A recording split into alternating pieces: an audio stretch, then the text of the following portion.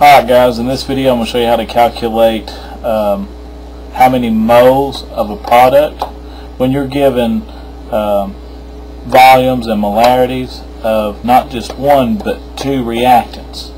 Now when that happens, you know that's a limiting reactant problem. So you work this just like you would all the others that we worked in the past. Label all your given information. They want us to find how many moles of BaSO4. So underneath the BaSO4 I'm going to write number sign and write moles because that's what they're asking me to find. Then I'm going to label the information on these other ones. This one said that there was 20.0 milliliters of 0.600 molarity BaCl2. So I'm going to write 20.0 ml underneath this along with 0.600.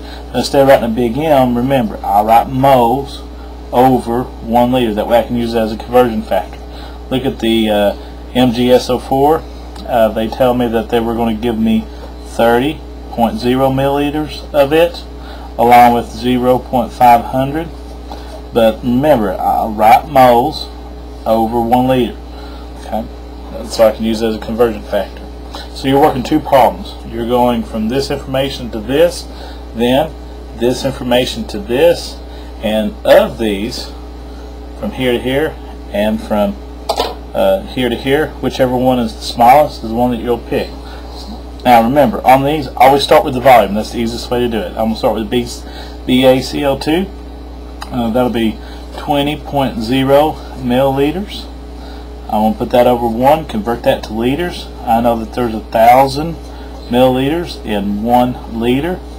After that, I'm going to use this. In 1 liter, there is 0.600 moles of BaCl2. Okay, so I've got moles of that. Now, if you look at the balanced equation, it is balanced. I've already checked. Notice that 1Ba, 1Ba, 2 Cls, 2 Cls, 1 Mg, 1 Mg, 1 SO4, 1 SO4. Okay, it's balanced. Now, here, I want to use this. I want to say that there's 1 mole in the balanced equation because that's the first time you've written moles. Here comes the second and third, so mole ratio. I want to write down that there's 1 mole of BaCl2. Then up on top, I'm going to write 1 mole of BaSO4. So you're done with that one. Okay, punch that into the calculator. That's going to be 20 times 0.600 times 1. Okay, so you're done with that. Enter. That's 12 divided by 1,000. Now that gives me 0.012. Now check sig figs.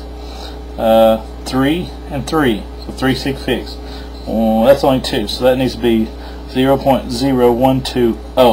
Okay, so I have 3 sig figs. But remember, that will be moles of BaSO4. So this is one of our answers. Let's get the second choice now. Okay, set this one up. It'll be almost similar to this one. It'll be 30.0 milliliters. Put that over 1. Convert that milliliters into liters. There's 1,000 milliliters in 1 liter. Okay, look at its conversion factor of molarity. In 1 liter, there is 0.500 what? MgSO4. Okay. Now, from here, first time you've written moles. First time you've written moles of MgSO4. Here comes the second and third steps of molar ratios. There's 1 mole of MgSO4 from the balanced equation, and here there's 1 mole of BaSO4 equals, punch that into the handy dandy cheetah. That's 30 times 0.5, that's 15 divided by 1,000, and I get 0.015.